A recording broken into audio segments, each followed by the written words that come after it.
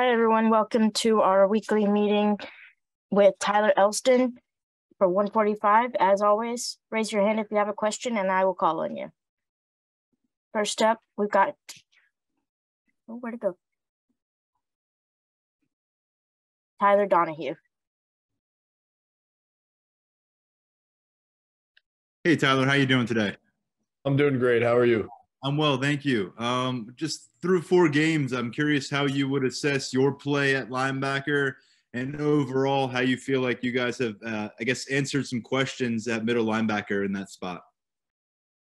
Yeah, I think throughout the four games, I've definitely seen growth out of my play, out of the other linebackers as well.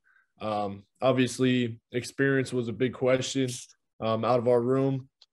So the first 4 games were huge, and I honestly just think the development game by game has been evident for all of us, and I think it's really going to pay dividends down the line, getting better each week.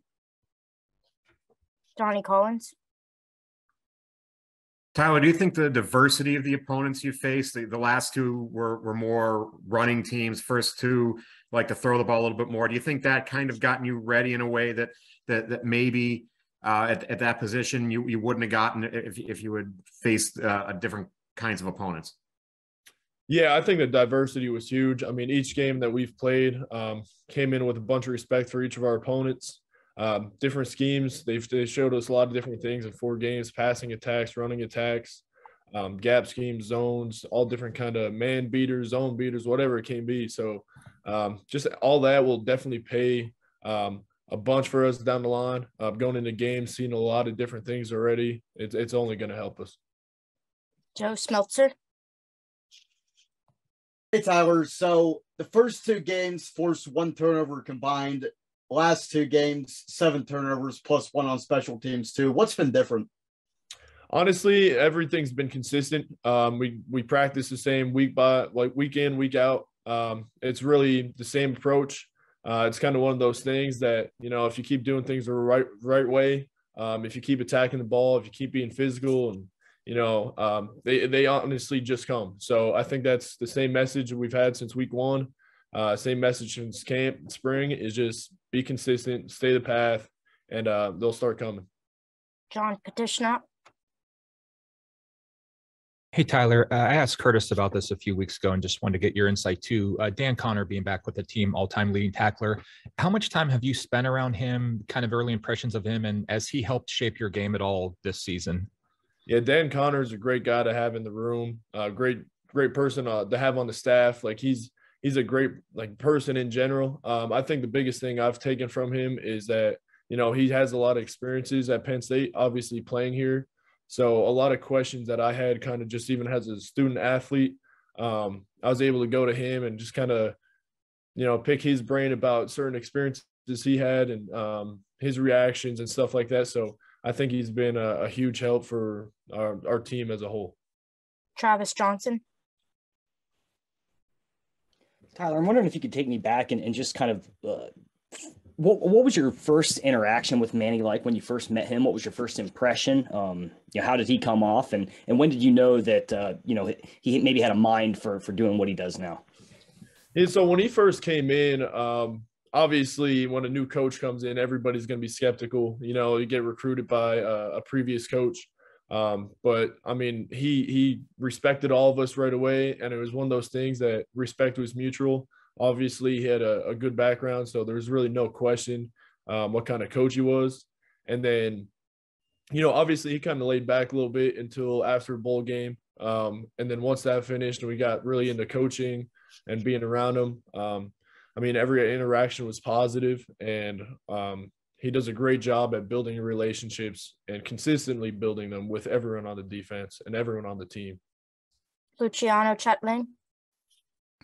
Hey, Tyler, hope you're doing well, and thanks for your time. Absolutely. You have already almost doubled your snaps from last year and improved upon every statistical category already. What aspect of your game would you say have improved upon the most? Just the maturity. I think that's the hardest thing for any player, especially at this level, is, everybody wants to maybe make plays, make an impact early, get on the field early. just kind of being consistent, being mature about the process, and just knowing that if I do my job, it's going to put the team in the best situation to win. And, if I help those around me, that's also going to help us. So really just being the best teammate possible and, just trying to continue to grow every day. Sam Cohn. Hey, Tyler, thanks for doing this. Just curious what you've seen offensively from Northwestern on film and what your expectations are for this Saturday. Yeah, so we dove into film a little bit yesterday, obviously.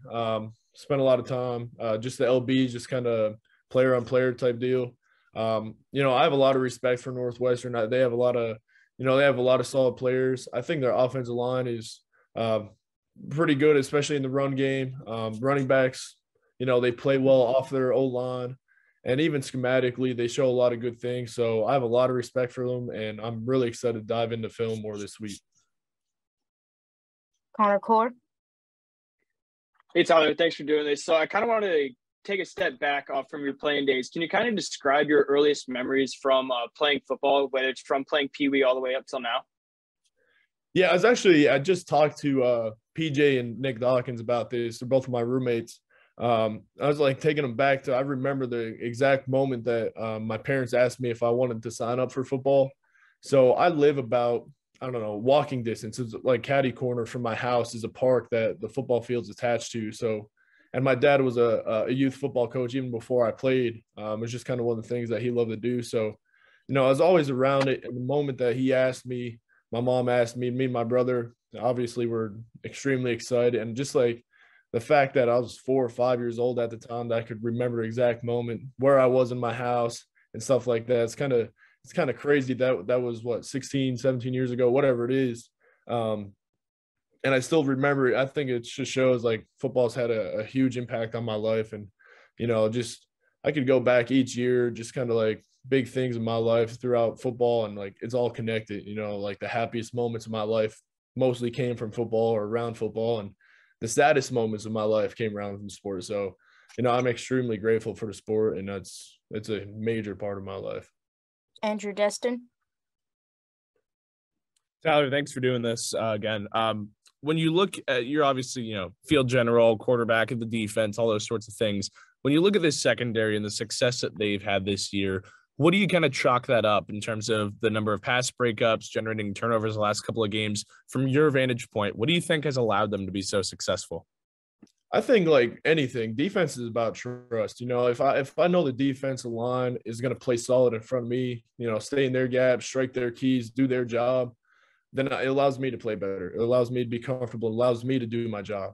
And I think it's like a snowball effect. Now they're in the back end, obviously, but if they know that the defensive line, the linebackers, even even themselves in the run support are going to be able to stop the run and, play solid defense, that allows them to play their position at the best ability. So I think it's all about trust. And I think we're able to build trust within the defense as a unit. And the chemistry is just, continuously growing. And I think that's a major part of it.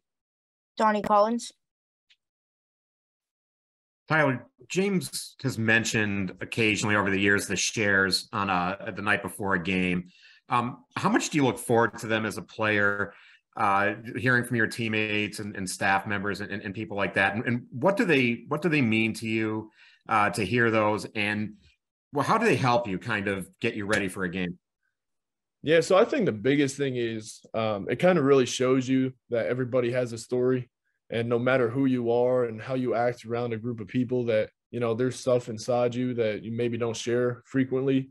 So I think it allows us to really get closer with everybody on the staff, because it's not just a defense thing or offensive thing or just a staff thing. So we get to see perspectives of life and experiences throughout their whole team.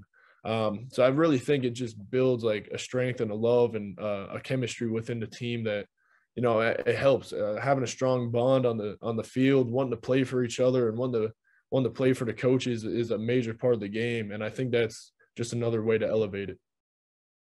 Tyler Donahue.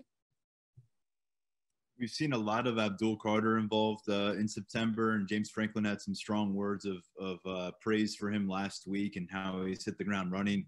What have you seen from Abdul getting to campus in the summer to this point that's put him in this spot? And how big of a problem can he be for opposing offenses in the next couple months?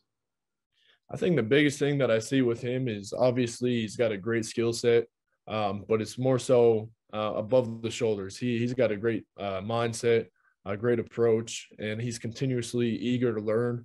So I think he's going to keep developing, and I think he's going to continue to grow into a major part of our defense. And, it's great to have him playing will linebacker, him and Kurt.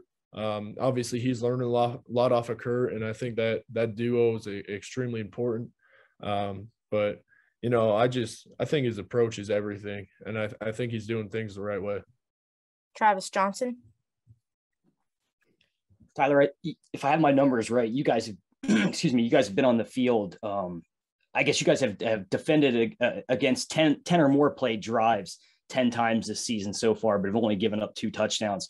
What enables you guys to find your second wind out there when a drive starts getting longer? How much of it is conditioning? How much of it is mindset? What else lends itself to that? It's a mixture of everything. We have a great, obviously, strength and conditioning program here. And, sometimes we're in the summer, or, you're doing the workouts, like, man, what are we doing this for? But obviously now, it pays dividends. And then, on top of it, we rotate guys. And I think that's a huge part of it. Continuously being fresh is huge. And just being coached to face adversity and just settle down. There's times, okay, maybe they got a big play, they got a first down on it. We try to get them on, a third and medium if they got it, if they convert it. It's really just settling down, taking deep breaths at your feet and be like, okay, let's do it. Never really panicking and just taking it play by play. Okay, we have time for 2 more. Joe Smeltzer. We talked with Curtis before the Auburn game, and he was talking about how he likes to pick Jack Ham's brain any chance he gets about the linebacker position. Is that a mindset that you have too? And what are your, and I guess the rest of the linebackers' experiences with talking with Jack Ham since you've been at Penn State? Because that's a living legend, obviously. So, yeah, it's awesome to have someone obviously like that at Penn State. And every time I see him, I really do try to talk football with him. And I even talk about life with him too. He's a great person. And he does have a lot of insight. Obviously, he played at a different time, but I mean, football at the end of the day is about it's tackling and blocking, and the team that tackles the best and blocks the best usually wins. So, he has a lot of great insight, and he's built relationships with a lot of the linebackers on the team, and yeah, I think he's been huge. I look forward to seeing him. Look forward to talking with him, and it kind of always brings a smile to our face. Last question, Connor Cord. Tyler, I know I just asked you about your kind of growing up and you're playing in Pee Wee football, but can you take me through the recruiting process when, James Franklin and then DC Brent Pry was calling you up to eventually come to play at Penn State? Yeah, so my recruiting process was fairly late. I was going in my senior year that summer before I had offers. Kind of blew up, MAC schools, Ivy Leagues, all that, Patriot League schools. And then the Power 5, Louisville was the first, and that kind of got me some attention. I had to go to some camps to earn scholarships. That's kind of like the name of my whole process. I did go to camps. I camped at Penn State, came up, camped, had great conversations, showed out, came up again, camped again, and that was when I was able to earn a scholarship. And it was great. It was a great feeling. I loved how it happened. I loved how, it was a camp thing. It was an earned thing. It wasn't given to me, and that's kind of like how I love it. And especially having it in person, getting that offer in person was huge to me. Just basically committing right there was huge. And I just, it just felt right. It felt right immediately, obviously being from PA, but just the relationships that I built literally on coming up here 3-4 times. It was huge. It was everything to me. So yeah, it was very emotional. But I'm so happy that I ended up here. Thank you, everyone, and thank you, Tyler. Thank you.